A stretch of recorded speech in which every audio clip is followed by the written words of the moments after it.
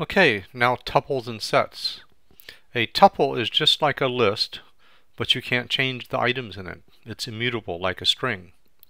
Uh, so normally you do a tuple by using parentheses.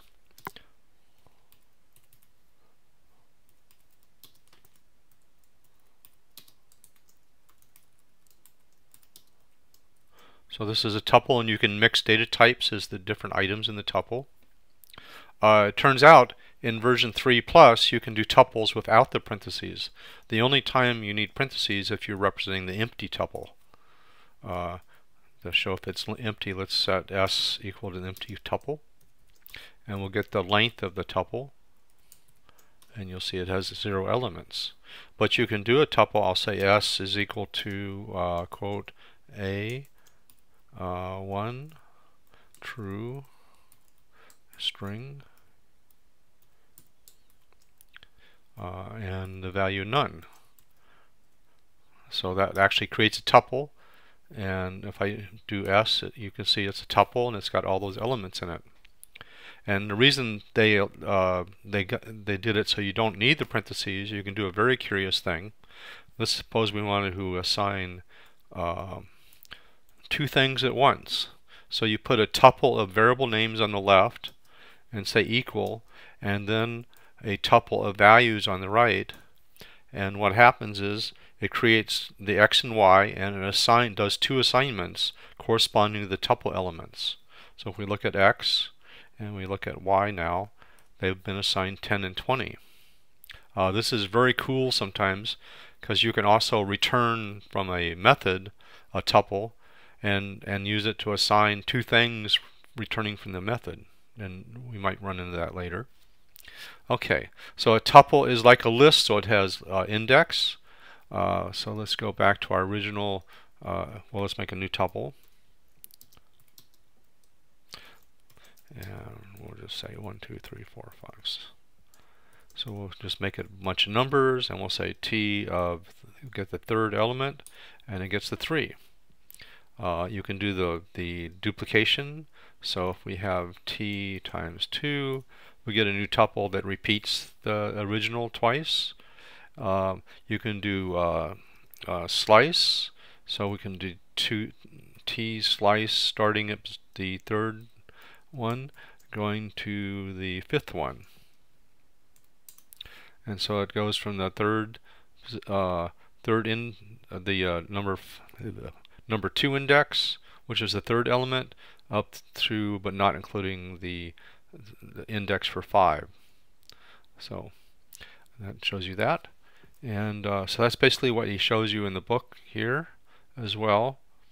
Now, but if you try to change a tuple, so let's see, we have our tuple s, there it is, and let's try to change the true to false. So that's at the 0, 1, 2 index.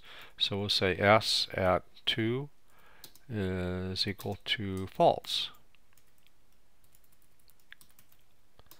And it says tuple object does not support item assignment. That's the same thing we saw with string. So that's really what you need about tuple. Tuples are very efficient, so if you don't need to modify individual elements, you should always use a tuple. So the next thing we're going to look at is a set. And a set is an unordered collection of 0 or more immutable data objects. Now the thing about a set, it's like sticking things into a bag, but it doesn't allow you to put the same thing in once it's already in there. So everything you put in the set has to be unique to each other. If you try to add something to a set that's already in there, it just doesn't do it. So sets are a good way of collecting from a large number of things what are the unique things in it, what are the distinctly unique objects. So to create a set, sets use curly braces. And so we can make a set equal to, let's see, the number is 100, the number 99, the number 3, and the number 45. And so that becomes a set. So we can print it back out. So not very exciting yet. The way you add something to a set is with the add operator. So I can say add. So the add method So we say s dot add, and let's add 99 in again. And you'll see it doesn't really add it. We say s, it doesn't put another 99 in there. So that's the difference between a list and a set, is it has to be unique. There's also no natural ordering. So when I print a set, you're not guaranteed it's going to be in any particular order. In fact, when you look at how it printed out here, it's different than the order that I created it. Okay, now sets can have mixed types. So that's what they have the example here. They have faults, they have some float and ints and a string all in the same set. So sets are from math, and the first thing we have membership, which works just like list. You can check if something is in the set. So I can check here, is 99 in the set? And it says true. Is 98 in the set? And it says false. You have the length of the set. So these work just like the other collections. And then we have or, and in this actually, this operator returns a set with all the elements from both sets.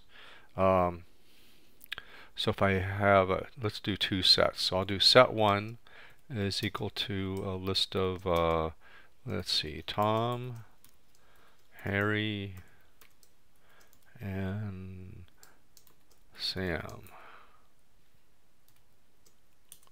And set 2 will be like a different gathering of people, and there's going to be Mary, Tom is going to be there from the same group that other ones, and let's see, Sam will be there, and Jackie will be there.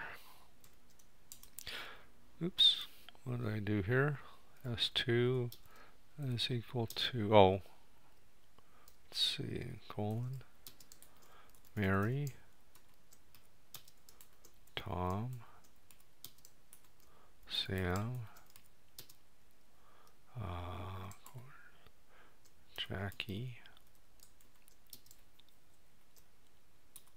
There we go.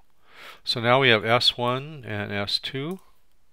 And if I say S1 or S2, it combines the two sets. So that's called union. It means you take all the unique things from both sets and you combine them and you get a list of all the names.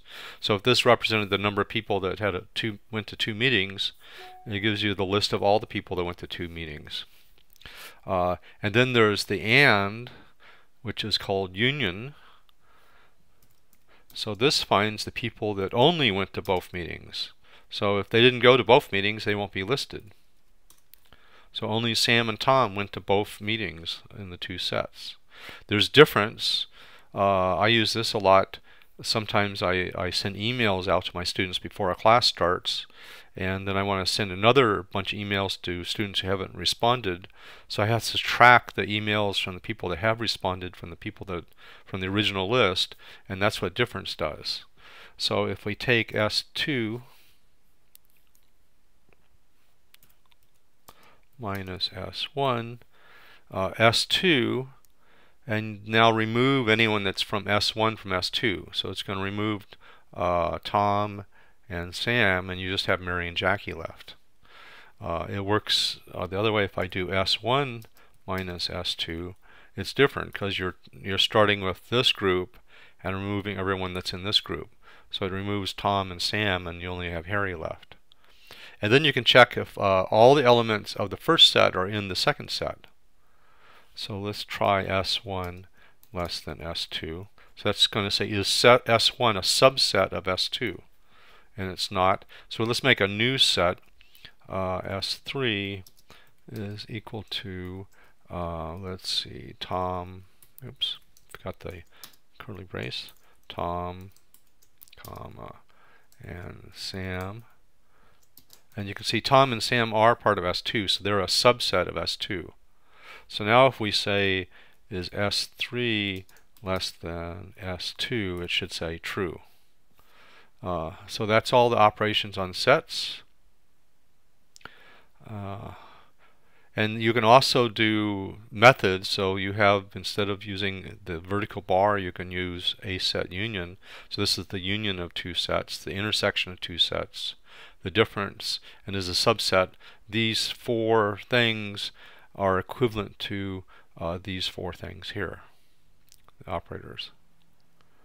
And then we showed you add. You can also remove an item from a set. You can pop an arbitrary item for a set. So for example, if you're playing a card game, you can put all the cards of someone's of a shuffle into a set, and then you can pop and randomly pick something from the set, or you can pop and randomly pick something from anything that you want. And then you can remove all the elements of a set. So that's sets.